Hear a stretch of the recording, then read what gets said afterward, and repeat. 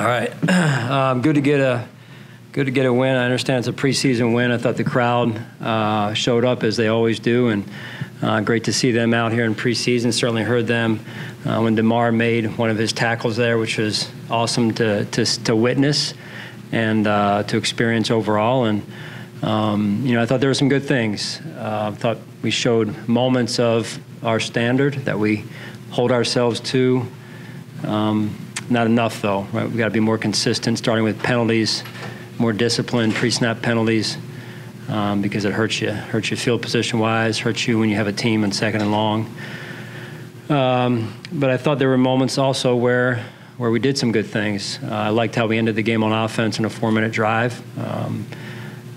So I thought, again, flashes, moments, just not consistent enough, so we go back to the drawing board. But injuries for you guys, Tommy, Doyle, as you probably all saw, with the same knee. I don't know. I don't have any verdict for you on that. And DJ's going to get a CT scan here later this afternoon or this evening. So that's all I have for you.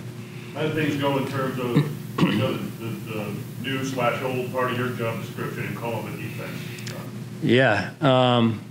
Yeah, it was fun. It was fun to be back out there and kind of rolling up my sleeves a little bit, and still working through the communication piece. Preseason game a little bit different than a regular season game, but we'll go back just like we do with the players and evaluate that and talk about some areas that we've got to improve on, and so it's just kind of the getting on the same cadence and when I'm going to be in certain spots and when I need information at times, and making sure that information is readily available when I need it, because I'm back and forth in between series there. So, but overall pretty good. There weren't a lot of situations today that came up offensively, really, even though we were talking about some things. So yeah, it was pretty good first game. You mentioned the fourth and already, but what was it like watching that for Damar, both from a football standpoint and also an emotional standpoint, knowing all the work that it's taken for him to get back to that?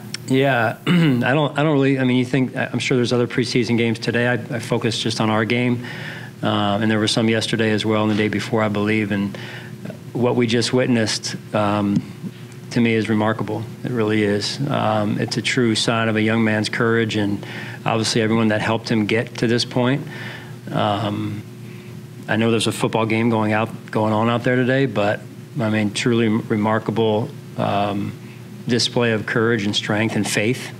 Had a chance to communicate with Damar a little bit last night, and he assured me he was ready to go and was going to trust in his preparation and God, and I think that shows a lot about who he is. You talked to us some about feeling all the different feelings, nervousness, also that it was fun.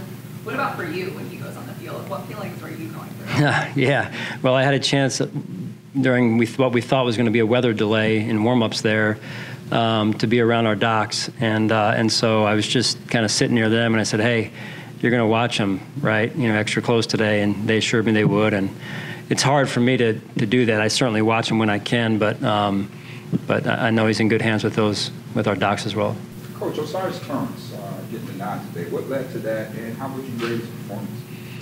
I'm going to give you one of the standard answers. I need to, when you're talking about interior line play in particular, it's hard to see, with the naked eye out there, and but good to see a young player get an opportunity, and we were trying to do that with some other young players as well. And now we go back and look at the film, and it's the first time, and I think that's hard, right? It's an opportunity, but there's a lot that goes into that, nerves, so that sometimes they can get the best of you, but really it's where we go from here, where he goes from here, and what you do with it. Without looking at the film, Sean, how would you assess your quarterback play from Kyle and Matt? Yeah, I thought it was kind of hot and cold at times. I thought that we moved the ball at times, and then we stalled out, or we weren't more than anything probably productive enough on early downs in the first half, and then in the second half I felt us a little bit better, moving the ball on a more consistent basis. Matt getting the ball out. I thought he got into a good rhythm, and my hat goes off to him.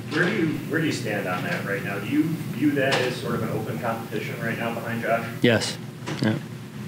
What went into this? Was it the plan to take Dane out after just one series? Was it the interception that kind of led to that, or what did you use? Why only 5 snaps? Yeah, I just wanted to get a good feel for a good look at Christian and Kyer there, 2 young players, and Dane made a nice play and took the ball away, and trying to get a good long look at Christian and Kyer. I think they got close to around 30 snaps each.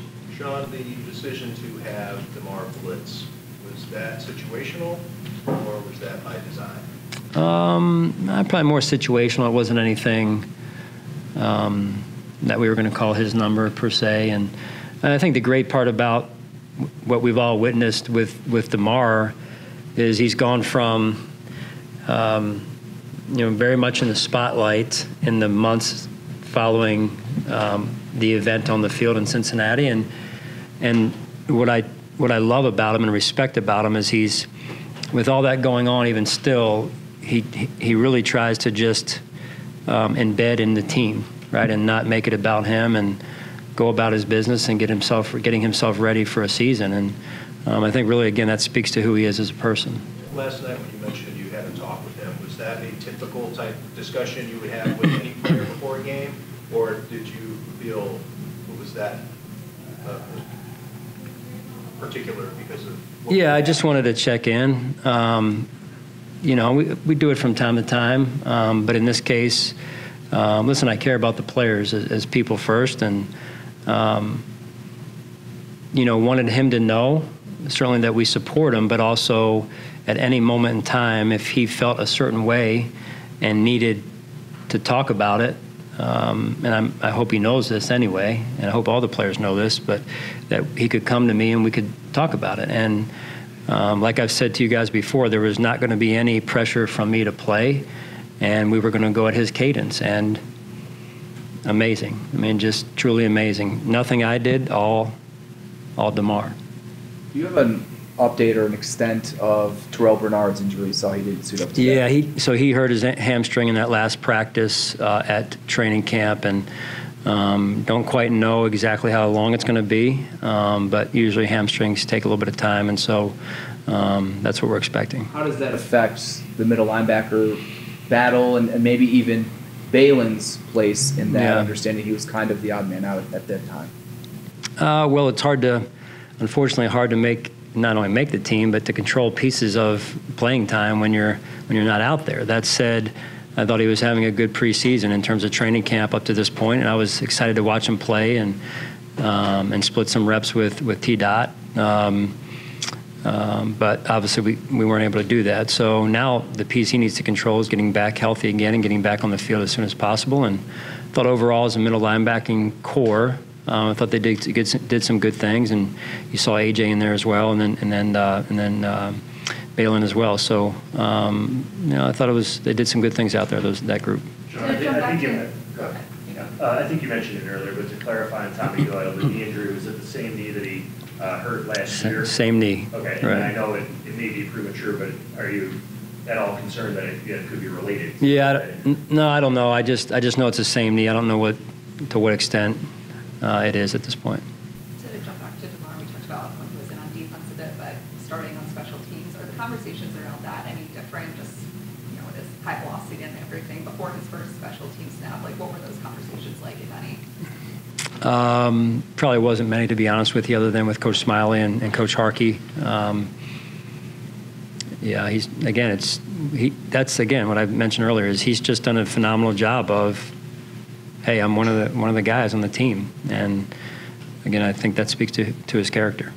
Most all your starters were out there today. Kind of what went into that decision of wanting those guys to play today, and what is your outlook kind of on the rest of the preseason with specifically the guys who are penciled in starters? Yeah, we felt like every year is different, and we felt like from the research we've done and the work we've put in the off season in particular, that this was the best approach. As you saw, I held a couple guys out that were healthy scratches in this case, but just ramping them up incrementally, we felt like it was the right approach. Coach, we know James Cook went out and executed a great touchdown play. Care to talk about the boost that Latavius Murray was able to provide in that first half? Yeah, I could feel him, and just in terms of his presence out there. He's a big back. He runs strong, and he's been a good. He's had a good leadership presence and influence on our football team as well. So, I think it's great when you can get a local guy that takes a lot of pride in Western New York and what the Bills mean to Western New York, and can come in and contribute the way he has so far. Speaking of the running backs, what's the update on Damar Harris? He's missed a few days now. Yeah, don't have an update at this point. I'll know more tomorrow when I get around Nate and figure out how he's trending. I believe he's trending in the right direction, but I can't put a day on it or a number of days at this point. What about Traven Howard? We've been waiting to see him flash that last play on that extra point. Just going to talk about that big play. Yeah, that was a big play. You talk about guys that you can feel their presence out there, and he's done that since spring and also in camp to this point. He plays. He's passionate about the way he plays. You can tell he's passionate about football, and he plays hard. And that was a big play in the game and the outcome of the game. Did you get the defense on Isaiah McKenzie that you wanted? Yeah, how many? We didn't chart that. How many catches did he have? He had one catch. Is it? Somebody have stats for me? Yeah, at least 3 for 20. 3 for 20. That's good. Did he? And a kickoff return for how many? Holding. It was a holding call, right? Right. He showed up he visited the locker room a little bit before the game. Not really standard operating procedure in the NFL. Maybe that happens in other sports like baseball and things, but not as much in football. But I guess typical for him. And I love him. Right, we all love him. He's such a great human being, and I'm just so proud of what he's done with his life and his career. On that opening kickoff, is there any chance he wasn't taking it out of the Yeah, end zone? I think he hesitated a little bit. As far as possible. I was saying, hey, get him, go get him, man, right? Go get him. So, no, I don't know. It's one of those deals where if he would have taken it back to the house, I'm mad at us and mad at myself, and but it was deep. I think T. Bass kicked it, in the back half of the end zone, and it looked like he was going to down it. Then all of a sudden he takes it out. And our guys are like, "Here we go," So that was fun to watch.